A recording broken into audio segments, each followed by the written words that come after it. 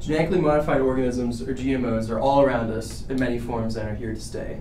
By analyzing the past progression of GMOs and the paradigm shift that lies within, we can make a prediction of how the market will react to labeling genetically modified organisms in the future.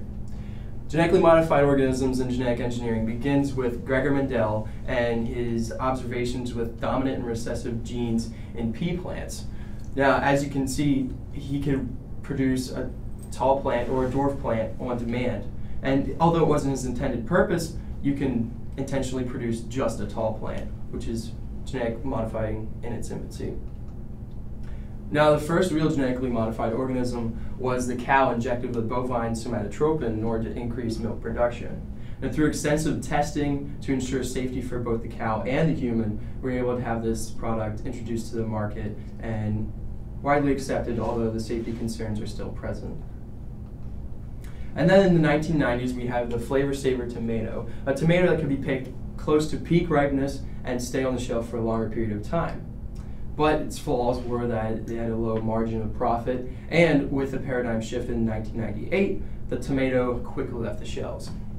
That brings us to the shift itself. In 1997, we have the FDA claiming that if a product is substantially equivalent, meaning it looks the same, tastes the same, it must be the same. So as you can see, we can tell which is the GMO, which one is natural, which poses some concerns because this avoids extensive studying over long periods of time to ensure safety for the consumers.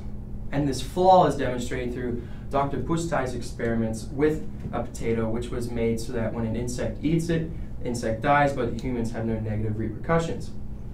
And in a lab test where rats were given the potato, they eat it, they die. Whereas when they were given 200 times the sample that was of gene that was put into the potato, they lived, thus indicating that we have a mutation within the potato, and we gain qualities like a distorted intestinal wall and enlarged stomach lining.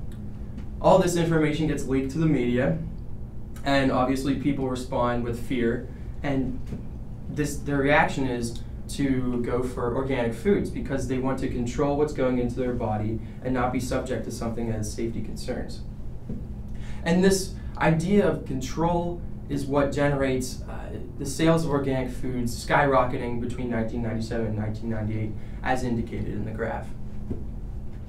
And this all relates to a plane crash, because people in general are resistant to air travel simply because they don't have the control. They're subjecting their lives to what the pilot can do.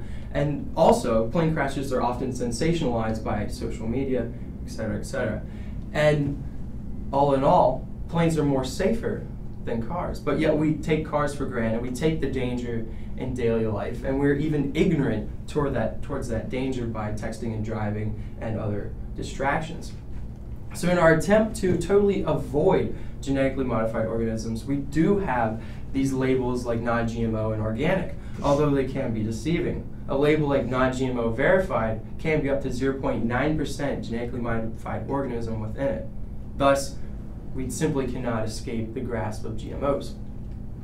And this all catapults into the future. If we were to label every single genetically modified organism, we would first see people like the paradigm shift going directly for the organics in order to substitute the safety for something that is known.